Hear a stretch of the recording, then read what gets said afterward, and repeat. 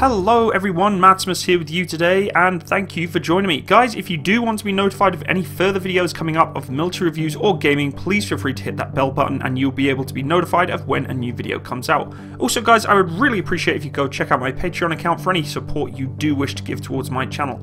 So without further ado, today we are talking about the wonderful, beautiful, and very renowned German Flakpanzer Gepard. Now this vehicle has always fascinated me from a very early age because it's one of those weapon systems that for myself I got quite confused with compared to Russian variants of the same kind of setup as the Gepard. Now I've always been very curious as myself also with cannon related anti-aircraft weapon systems of the modern age. A lot of people get very hooked on the anti-aircraft missile systems, but it's also very interesting to see how flak weapon systems are being used on tanks and vehicles nowadays, and sadly they are becoming a little bit less used and obsolete compared to certain other missile systems that are out there, just due to the fact the way technology is changing. However, this weapon system is still highly impressive. Now first of all, let's go over its history and its kind of basic principles of the vehicle, and then we'll go over some specifications, how it works, and obviously as always we'll go over my final review at the end of the video. So, I'm not going to try and say this word completely because I will make a very bad impression of myself, but this vehicle is otherwise known as the anti-aircraft cannon tank Cheetah, better well known as the Flakpanzer Gepard. It is an all-weather capable German self-propelled anti-aircraft gun, or SPAAG, SPAAG. It was developed in the 1960s and fielded in the 1970s and has been upgraded several times with the latest electronics. It constituted a cornerstone of the air defense of the German army, and, surprisingly, with most German weaponry nowadays, other NATO countries as well. In Germany, the Gepard was phased out in the late 2010 years and to be replaced with the SysFla, a mobile stationary air defense system using the LFK NG missile and the new MANTIS gun system. The mobile platform of that vehicle will likely be based on the GTK Boxer. So, the Gepard is based on the hull of the Leopard 1 tank, a highly impressive chassis for its day, with a large, fully rotating turret carrying the armament, a pair of 35mm Oerlikon KDA autocannons, and 2 radar dishes, a general search radar at the rear of the turret, and a tracking radar at the front. There is also a laser rangefinder at the front between the guns. Each gun has a firing rate of 550 rounds per minute. Okay, so let's have a quick look at an old, and I mean old, promotional video of this vehicle, and I apologise but it does look like it's been filmed on a potato, but it's the best we're going to get. But I actually find the video to be quite interesting, throws a lot of good facts about this vehicle, so let's check it out. The first vehicle in the world capable of tackling aerial targets under all weather conditions was the West German Gepard, which is based on a stretched Leopard 1 chassis. The 830 horsepower engine and general cross-country performance are therefore almost identical, allowing the Gepard to keep up with the tanks and other AFVs it is designed to protect.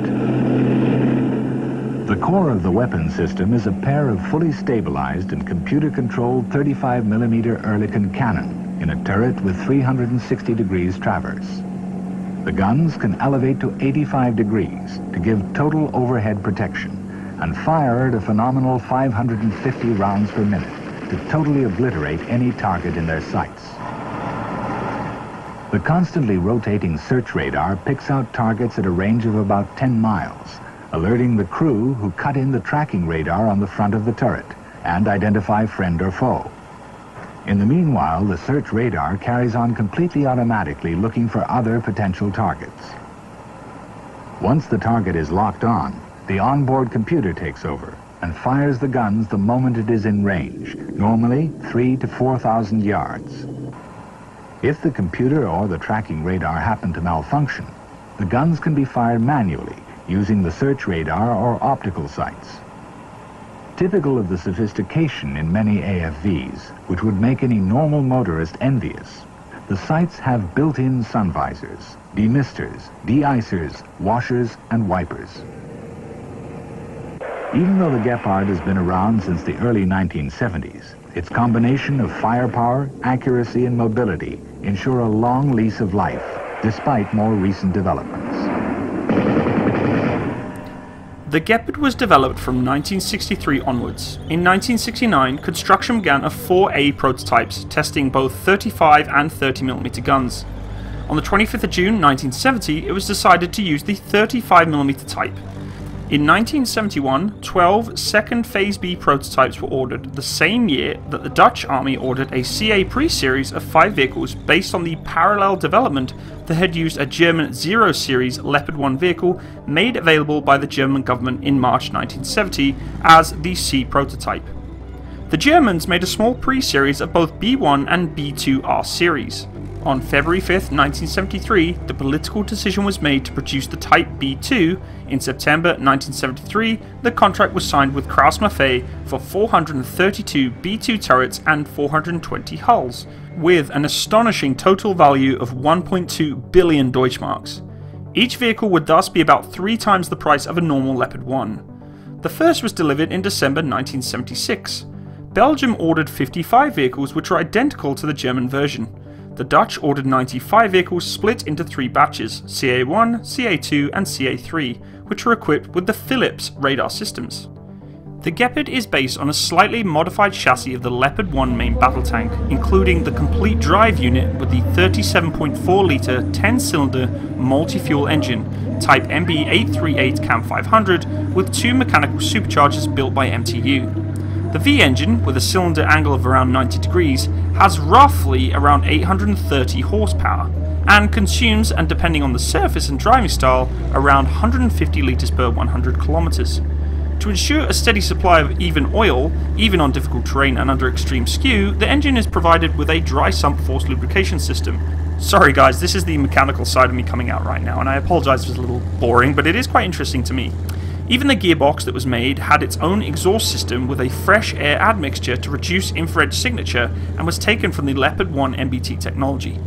The Gepard is also equipped with a Daimler-Benz Type OM314 4-cylinder diesel auxiliary engine for the energy supply system, or when going into silent watch. Silent watch basically means, guys, is not having to run that big old massive diesel engine to provide enough power to use the weapon systems and basically watch out for the enemy quietly. This engine is on the front left of the vehicle, located where the Leopard 1 has an ammunition magazine. The hull only had slight modifications from its original tank series, i.e. a modified road wheel distances of 8 cm increased between the 3rd and 4th road wheel, and the transfer of additional batteries in battery boxes at the rear. The batteries and the electrical system operate at a standard 24 volts DC. The Gepard is fitted with an S-band search radar at the rear of the turret and a KU-band Doppler tracking radar fitted at the front. Both have a range of around 15 kilometers. Some vehicles also have a large laser rangefinder, but not all are equipped. The Dutch vehicles have a Philips radar that can be identified by the bar-shaped search radar instead of the trough-shaped radar on the original vehicles. The Dutch radars allow for higher resolution images. The X-band Doppler search radar has a range of around 15 kilometers, and the X-band monopulse tracking radar is around 13 kilometers. The Gepard is armed with 2 35mm Oerlikon KDA autocannons, as already mentioned, making it one of the most powerful self-propelled anti-aircraft guns in existence back in the day. Each gun fires at around 550 RPM and is supplied with 320 high explosive rounds plus 20 armoured piercing rounds for use against ground targets.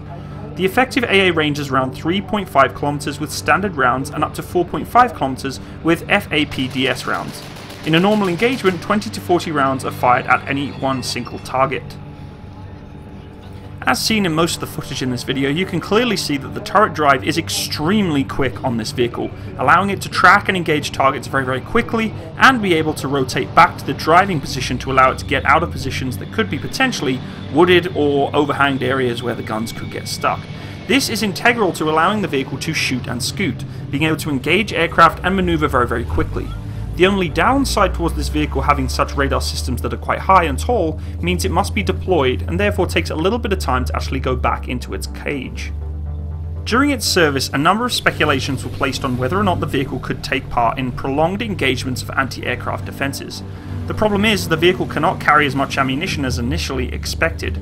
This therefore means that aircraft cannot be engaged for long periods of time, and therefore the accuracy of these weapon systems must be impeccable to be able to engage fast moving targets. Some military analysts believe that the vehicle should have been given 30mm cannons instead of the 35mm cannons to allow for extra ammunition to be placed on board and therefore allow for more prolonged engagements and further engagements of aircraft in the skies.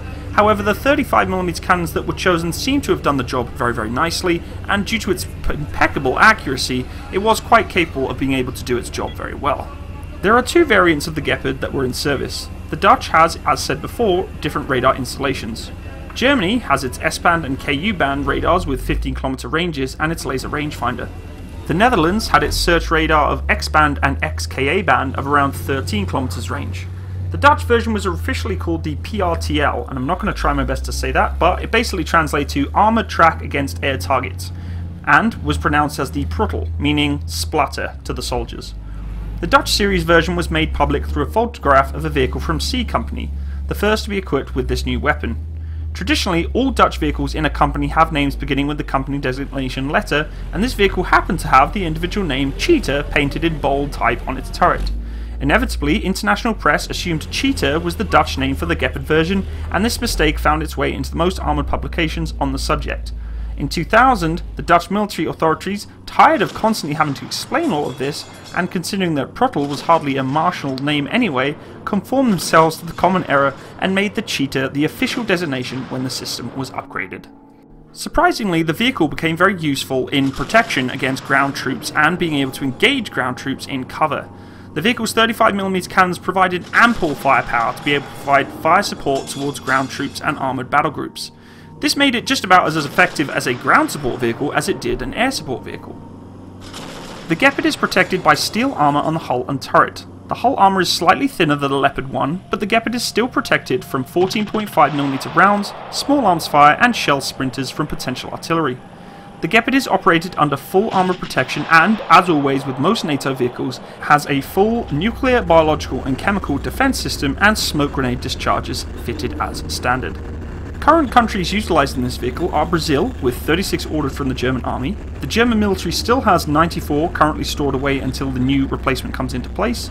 Jordan has 60 that were received within the Dutch surplus for $21 million. Romania had 43 delivered, all of which were from the ex-Bundeswehr stocks. And Belgium with 55 delivered withdrawn from service.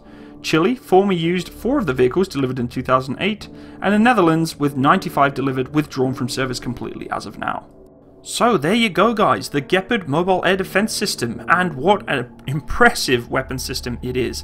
Now it would have been very interesting to see how these weapon systems would have fared against actual real life combat aircraft in a combat environment. Clearly I don't want any kind of warfare, but it would have been interesting to see the kind of capabilities that these machines could actually do, what they could actually knock out of the sky. It seems as though those cannons are really able to put some serious firepower down. Honestly, I think they'd be a lot more useful in a ground support role, a lot similar to the Russian Terminator series. It seems as though these would be more useful for that purpose really than anything else than engaging low-flying aircraft, because in nowadays conflicts obviously they're just not as apparently needed as they are back in the day of the the Cold War era, of which we did have low-flying aircraft, helicopters and such that could engage armoured battle groups and such. It's nice to see that this vehicle was able to keep up with the battle groups. Clearly being put on a Leopard 1 chassis allows it to keep up with the rest of the armoured force, which is really what it was primarily there for, was to defend the armoured battle groups on the front. I must admit, I will side and agree with the fact that this vehicle does not have enough ammunition. It does not seem like it has enough ammo to allow it to support and engage targets for a long period of time. Yes, it's great to have that big old round flying down range to try and pop out aircraft out the sky, but if you don't have enough ammunition to supply this beast firing that many rounds a minute, which is a lot of rounds a minute, guys, it's just going to run itself dry and could be a complete supply burden.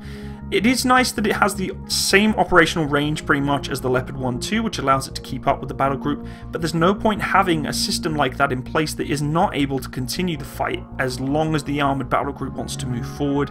If we have multiple aircraft coming in, multiple helicopters and such trying to engage armoured battle groups, even a few of these things could run dry quite quickly. We're not talking about the most easy target to hit in the world. Flying, moving targets are not simple to hit, and a lot of ammunition would probably be wasted from these weapon systems. So I think that's a big con for me in terms of this vehicle's capabilities, is its lack of ammunition, because it's really just not enough, I think, for it to keep rolling. Overall, I think it's definitely a formidable weapon system. It's nice to see that the Dutch did upgrade the radar themselves to try and make it a little bit clearer resolution, so it would have been interesting to see how the two would have compared against actual targets. but clearly it would have done very well in its day in a Cold War scenario. I think it would have knocked out quite a few frogfoots if they were coming in for the boys back in the day, but it's sadly being superseded, and new technology, new equipment's coming out nowadays that has put this vehicle into the complete obsolete line of weapon systems, which is sad, because, you know, this is the kind of vehicle that really does come to mind when I think of, you know, self-propelled anti-aircraft guns. Really impressive. I love how fast that turret spins around. It's just kind of sexual seeing it spin around that quick, that much metal being able to spin around and hunt and engage targets. Very, very impressive. But guys, thank you so much for watching today. I hope I gave you at least a little bit of information about this vehicle. It was actually quite difficult to find accurate sources of information for this weapon system, which was really annoying, because I honestly thought this would have absolutely tons of information, but it was actually quite difficult to find reliable sources. So guys, if there are any mistakes in this video, as always, please feel free to leave them in the comment section. I will try my best to annotate and correct them. Also, leave your suggestions for any videos you want me to do in the future. I know I've got hundreds of people asking me for stuff. Once again, guys, I only have so much time, so I apologize if I can't get round to them. And finally, once again, if you do wish to support my channel, please go check out my Patreon account. It would be really appreciated. And also, I am on Facebook, so if you want to, you know, share around the love of my videos to the world, then feel free to check me out on there too. I am on there. Links are all in the description below, guys, if you need to find them. And once again, please leave your comments, hit that like button, and have a great day. All the best, and bye-bye.